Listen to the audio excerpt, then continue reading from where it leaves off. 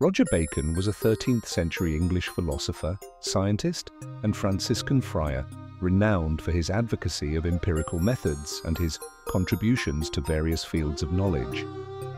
Educated at Oxford, he was influenced by scholars like Robert Grosseteste and emphasized the importance of observation and experimentation in scientific inquiry. His seminal work, the Opus Majus, sent to Pope Clement IV in 1267, encompassed topics ranging from grammar and logic to mathematics and optics, and is notable for one of the earliest European references to gunpowder.